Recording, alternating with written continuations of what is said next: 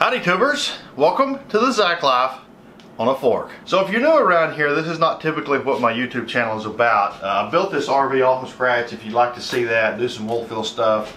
There's a few things I like to cook, and I'd like to have a few episodes of the Zach Life on a Fork.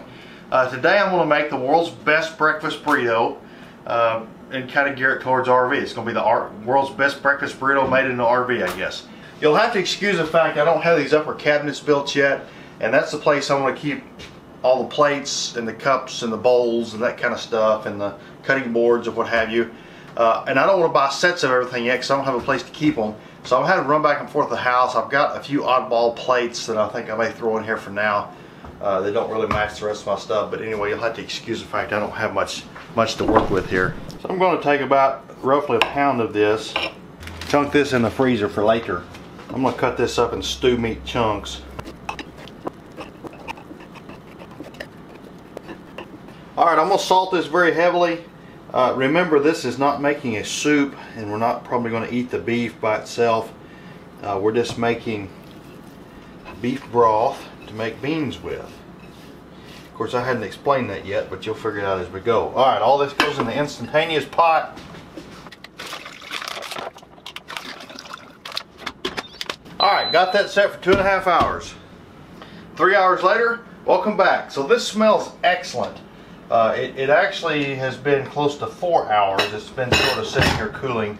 It takes a while for the pressure to relieve off that. Anyway, this is done. The next thing I'm going to do is I'm going to fish all the meat out of this pot. So next thing, I'm going to take some pinto beans. About a little over a cup maybe. Gotta wash them and get all the dirt clods out. Alright, and in the Instapot it goes. There's still some fat, some chunks of fat and stuff floating around here. That's certainly not going to hurt anything. I'm going to set this for 1 hour and 15 minutes. We're going to let it sit about 30 minutes after that. So I've got a couple of tomatoes, some jalapenos, and I can't ever pronounce these stupid things, a green tomato. And I am going to, if you're not familiar, these are tomatillas or something like that. If you're not familiar with these, they're a lot like a tomato. They taste a little bit different, and they got this little leafy thing on the outside of them, and it's got a sticky substance on the outside. You got to wash them. I want to wash all these vegetables real quickly. So you got to cut the butthole out of your tomatillas here.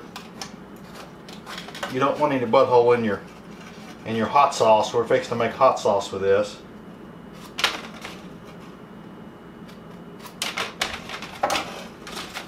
So I just had an Oklahoma brisket come off the smoker, and I'm going to take these tomatoes, tomatilla, and the jalapenos, and I'm going to put these on the smoker at about 250 degrees or so, or 275, for about 30 minutes.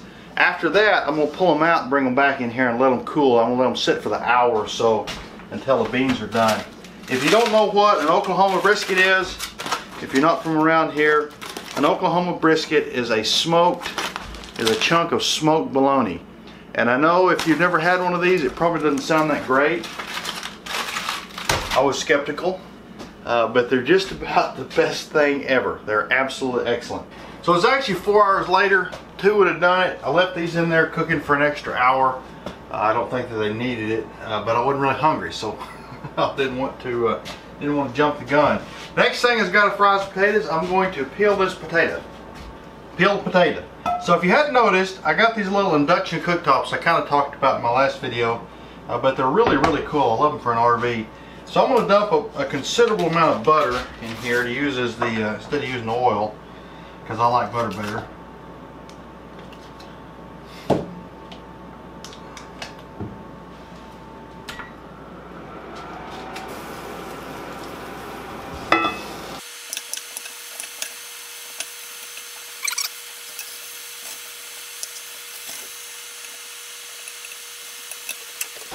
Alright, next is the appetizer.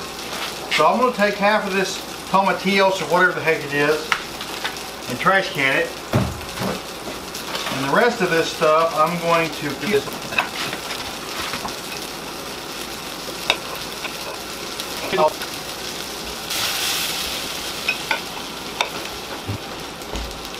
Now then, I'm going to take my meat grinder.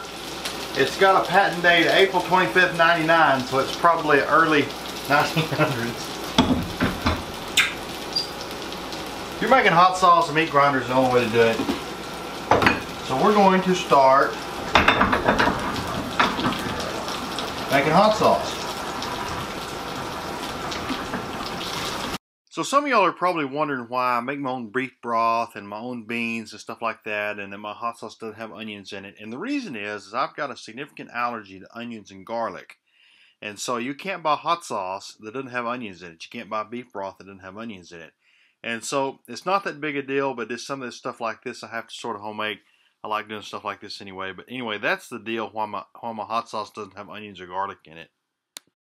To my hot sauce, I like to add a little bit of chili powder.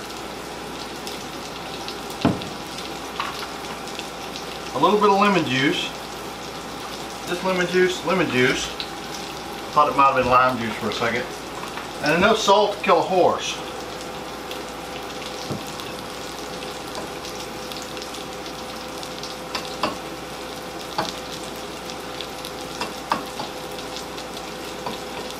If you notice, my hot sauce is about 50% jalapenos.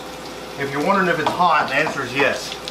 So I just realized I went back in the house to get the lemon juice, and I left this hat on. I wonder if anybody saw me. I think it's about time to be done with the hat. Alright, the next thing I gotta cook some bacon. This might be a little bit unconventional way of doing this, but I like to chop this up real fine when I put it in burritos. And the best way to do that is with some Milwaukee kitchen scissors.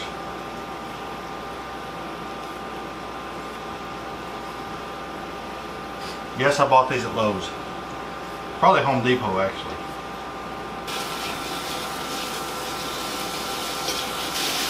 So while that's cooking, I'm gonna take our beans here. Get a bowl of beans, and take this potato masher looking thing, I'm not sure what it is, and mash up our beans. Now, I probably put way too much liquid in here.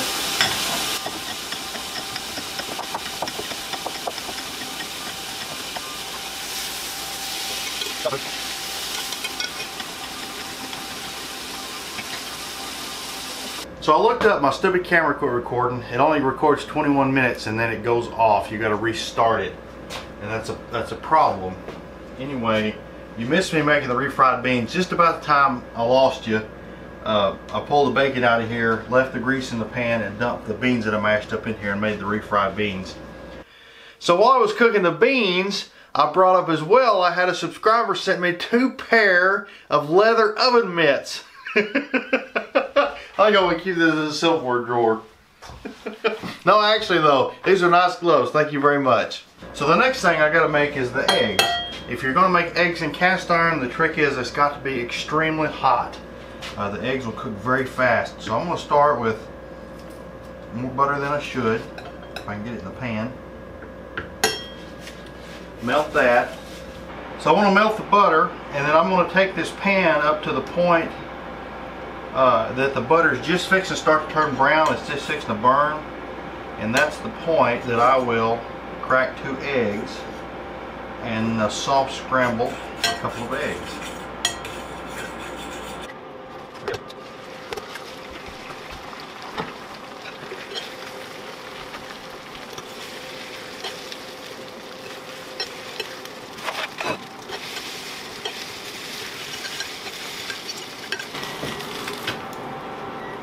Pretty non-stick, that ain't bad.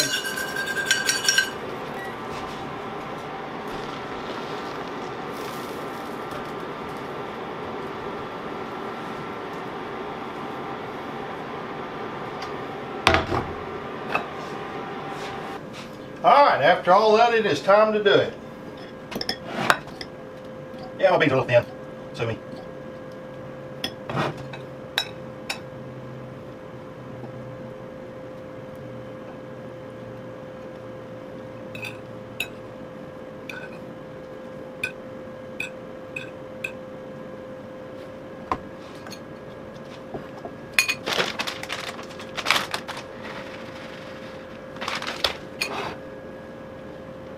Is that not the sloppiest, world's best, greasiest burrito?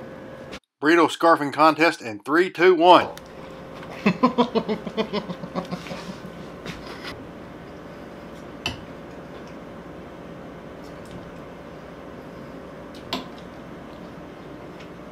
That kind of tastes like leather. So obviously this was meant to just be a joke and be stupid, but all kidding aside, that is a really good burrito. The hot sauce is my favorite. If you got a smoker, you know, you could even just throw them on like a charcoal grill, I'm sure, to make it really good. But that's better hot sauce, I think, than you can get anywhere. And it's super, super easy. Obviously most people want onions, and you probably put some garlic in, it'd be great too. But just the tomatoes and the jalapenos really do make a pretty good hot sauce. Anyway, that's about the size of it. This is Friday. Tomorrow we're planning on taking this thing, actually taking it out somewhere. Hopefully we can get that done. Probably just to some land I've got, just drive it somewhere, spend the night and everything. If you're watching this in the future and you'd like to see some more of these cooking videos, I plan on putting a few out. There'll be a link in the description. You can click on the it'll take you to a playlist and you can look through them. Anyway, appreciate you watching. Like, share, subscribe, all the good things, and catch you on the next one.